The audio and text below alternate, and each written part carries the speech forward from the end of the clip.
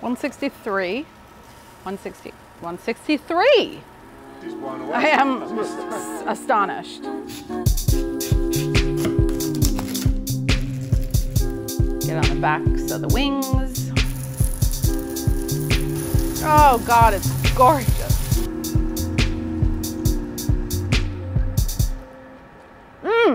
Hey guys, it's Carla here again in my kitchen for the last episode of the grilling season. And you might be saying, Carla, why are you indoors?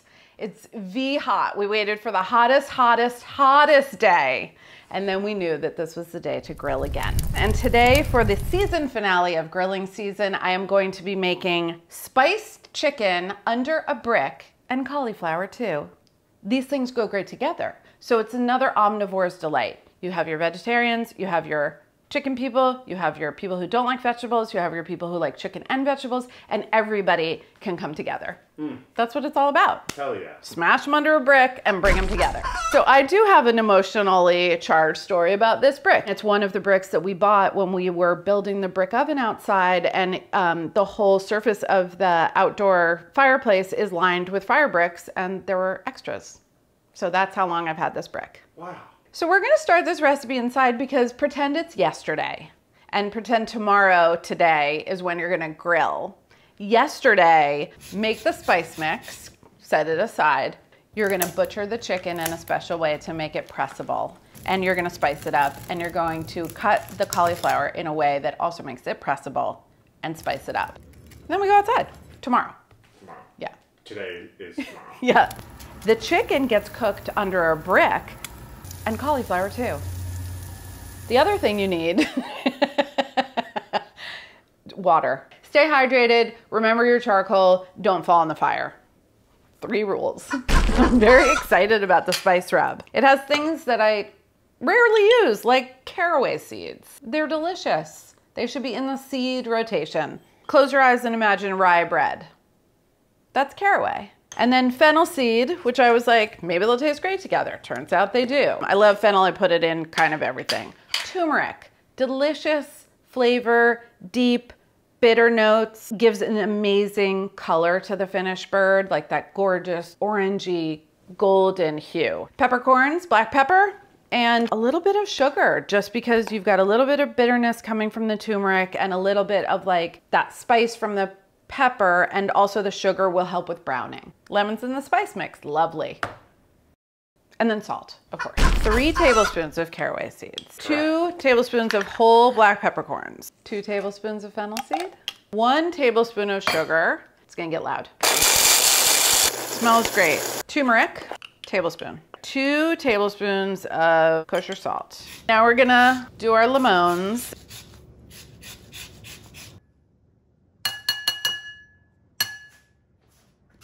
I'm just gonna do this with my hands. Smells quite delicious. Vegetable butchery. Keeping in the spirit of the whole grilling season, I have not yet grilled the cabbage with these spices. It was just that when I was working on grilling the cauliflower and getting the timing right, making sure it tasted good, I was thinking, well, when we do the episode, what are the things gonna come up when I say spin it? And different bubbles come up. And I was like, cabbage, Napa cabbage, Savoy cabbage. Also, if you could get just the biggest cluster of hen of the woods mushrooms that you've ever seen in your life, do those. So when you cut the outer guys off, the florets are gonna crumble. You're gonna get like 2, maybe 3 nice steaks out of the middle. But if you're cutting in a place where there isn't stem, it's gonna break into florets. Totally fine. They're all gonna get grilled except for the really little guys. You're gonna set those aside for making pasta with melted cauliflower sauce, or for making the farro and the cauliflower stir fry. Also, cast iron season, don't forget. The goal here is to cut the cauliflower into steaks. Yeah, that's steaky. Plants are cool. Love plants. My question about the cabbage, I think that it's gonna make a better situation if I go this way. Who knows? We don't know. We don't know. I just feel, yeah, I feel it this way. Yeah. Who knows? This is how we learn things. But see, like that's a cool pattern too. Yeah, this is the way to go. It's a little bit like grilling an onion. Like some of these papery guys are gonna go their own way, but like Fleetwood Mac always said, you can. You can go your own way. You can go your own way. So now everybody gets oil. It'll help everything stick. The spice mix is going to yield like a generous half cup. So this is a 1/4 cup measure, which I'm just gonna kind of set aside so that I don't just get so lost in the experience of seasoning my cauliflower and cabbage that I forget about the chicken. Just a little precautionary measure. Yesterday's cauliflower. This cauliflower will be refrigerated overnight. And I didn't have a cabbage yesterday, so we're gonna have one guy who got to go overnight and one guy who just got seasoned, and I'm sure they're both great.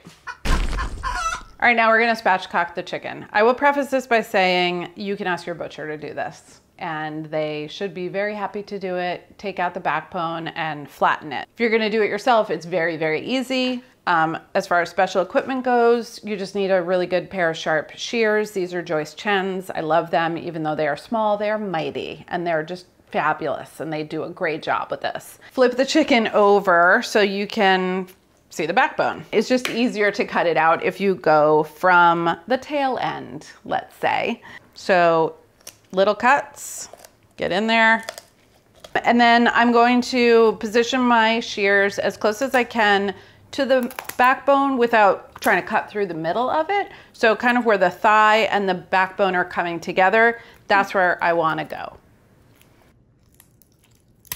All right, halfway there, went from the tail up to the back of the wing, spin it around. The second side, for whatever reason, is always a little bit trickier than the first, but you'll figure it out. In another way, it's easier because you can kind of pull a little bit against it, and it makes it easier to see where to put your cuts. Save your chicken backbone for stock. And for level 1, the only thing left to do is turn it back over and give it a good press. And that's just to like flatten the breastbone. Good, great. Do you guys watch chiropractor videos on YouTube? It's a little bit like that. The chicken is spatchcocked, period. You could be totally done, okay? So, beautiful. All of this skin is gonna be exposed very evenly and equally.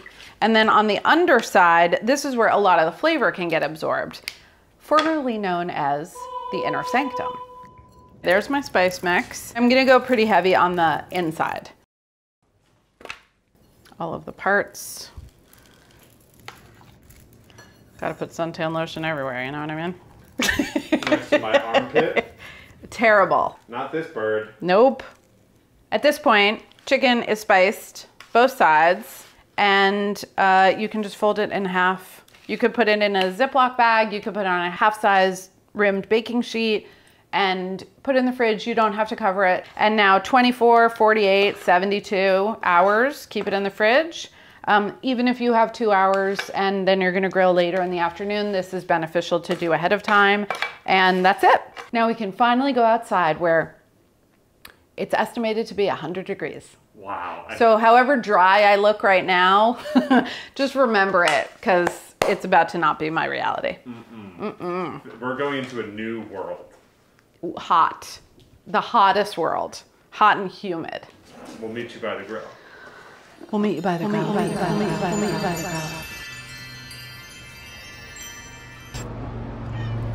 A couple of things I have done for prep. The fire is set up for indirect heat. So that means that there is coals under 30–40% of the grilling surface. And that's gonna give me a hot side and a cooler side. The chicken's gonna actually go on the cooler side, and we're gonna have heat circulating around. It's gonna turn this into an oven. So those coals are coming to temperature. I have a few pieces of equipment. I've got 2 pairs of tongs so that when I flip the chicken, I can hold on to it by either its wings or by its drumsticks and pick it up and turn it over. That makes life easy. I brought out my fish spatula just in case there's any skin sticking, and we can kind of gently go under there and maneuver. And then those fantastic bricks that we spoke about earlier are wrapped in like a double layer of heavy duty foil. And I've got 2 of them. I got a lot of things to press. I have got a paper towel with some vegetable oil, which I'm going to use to oil up the grill grates after they are scrubbed clean. And now I'm ready to grill. Okay, yesterday's chicken today. We've brought it downtown. I'm gonna drizzle a little bit of oil. And even though the chicken has its own fat, which is gonna render and kind of lubricate the whole situation, a little bit of fat will kind of just get that process going.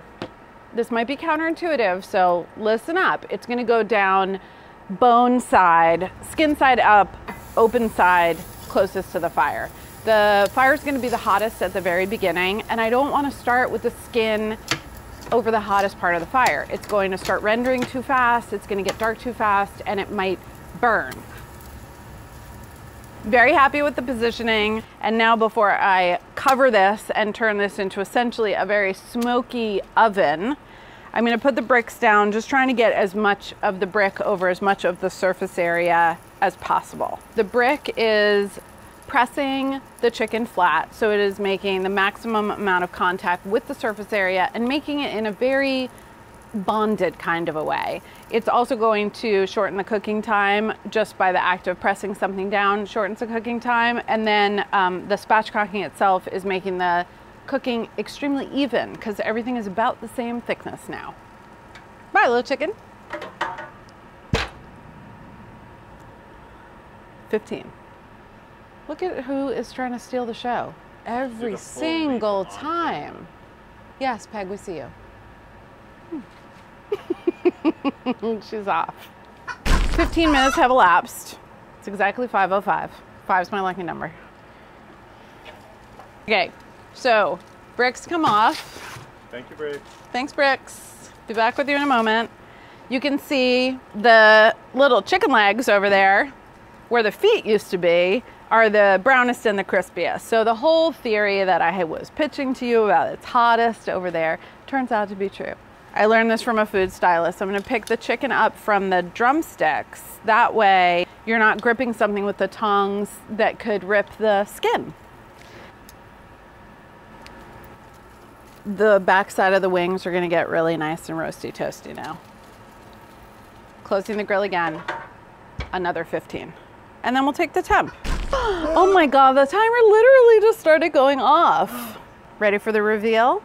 Ta-da! Well, it's under a brick. You can't even see it. Let's take the brick off, shall we? Here's what I'm gonna do. I wanna check the temperature. And in order to do that, I'm gonna flip it back over to the bony side. And that way, if it has to keep cooking, I don't have to kind of risk anything with the skin ripping again. It'll just be on that side. I'm gonna take the temp in a couple spots. So we're gonna go to the deepest part of the breast, 163, which is great. And now I'm gonna go into the deepest part of the thigh without hitting the bone. Oh my God, 160, 163. Yeah, this side's a little higher, who knows why. It's all good. She's coming off.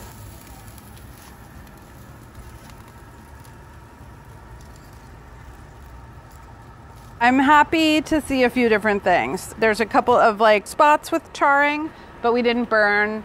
I am happy to see this beautiful color of the marinade showing through. It makes me very, very happy. I was very happy to see that we hit the temperature exactly straight on.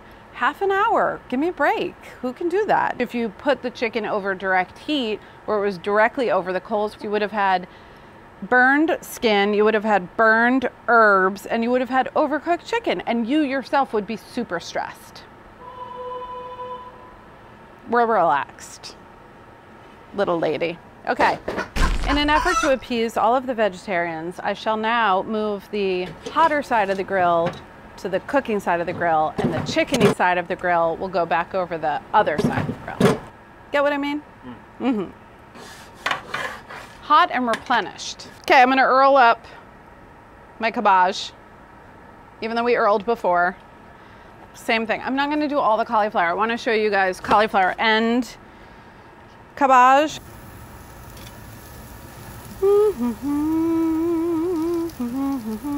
I guess if you didn't have a brick, you would use your cast iron skillet. If you position things kind of close together, then when you put the bricks down, you can get as many vegetables underneath as possible. It's not gonna be perfect. There's gonna be some veg in and some veg out. It's not as economical of a shape as the chicken is altogether, but I just kind of want to like bridge from one piece to the other. 10 minutes, and then we flip. 10 minutes have elapsed. Let's see what's going on. Cruciferous under a brick. Oh my God, it's beautiful. So pleased, just so happy. Oh God, it's gorgeous. I can't with myself. Okay, 10 more minutes. We might check at 5, just we don't want moosh. We don't want mouchade. We want a crisp tender. So the thing about the spatchcock chicken is sometimes you will pick it up by the drumsticks and the leg and the thigh will just separate from the rest of the bird by themselves. What I'm trying to say is it's really easy to carve because there's all of those bones and stuff. You're basically just like rearranging it. Take a utility knife and I'm gonna go in between the drumstick and the side of the breast. It's beautifully juicy in there, and see, it's just literally separating on its own. And then we have that piece. I will just put that over here, cut. Remember, if you can't figure out where to cut, if you're forcing it, you're in the wrong spot. Because I took out the keel bone and the cartilage, right, can literally go right in between. I'm just gonna cut this in half so I have like the top of the breast that has the wing and the other half of the breast. So right here, there's a little bit of the rib bones. They're tiny and easy to cut. This is a little chicken rib.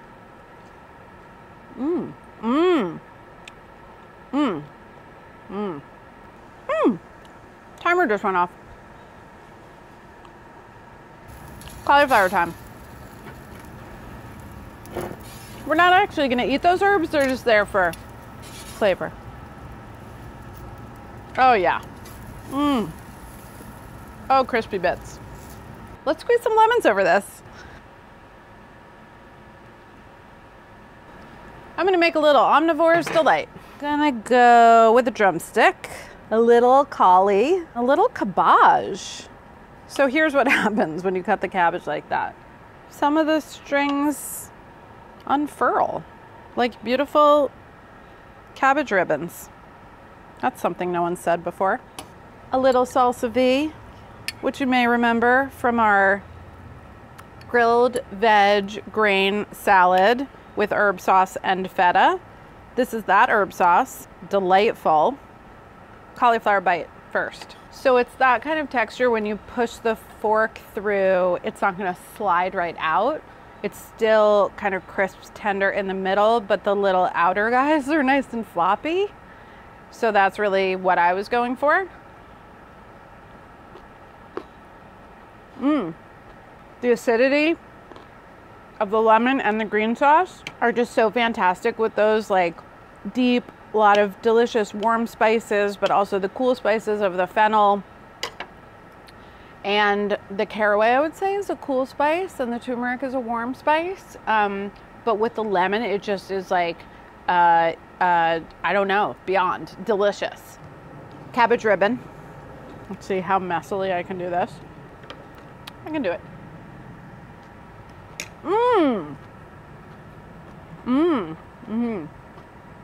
The cabbage has more sweetness, like the sweetness of the cabbage is coming out more, and the cabbage is more juicy. So it's like, it's still got that crisp, tender texture, but it's a different kind of crisp, tender. Highly recommend. Chicken drum.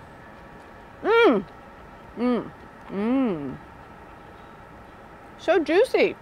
So, season finale of grilling season. I hope we've grilled animals, and I hope we've grilled vegetables, and I hope we've made sauces, and I hope we've learned about our grill and we're just thriving. Here's the reality. This now, going forward, is really the best time to be grilling. Summer, with the freaking mosquitoes, it's 100 degrees out here. I've sweated through multiple layers of clothing. I did it for you, but I look forward to the temperature coming down and grilling outside in those cool, crisp nights. And I hope the same thing's for you.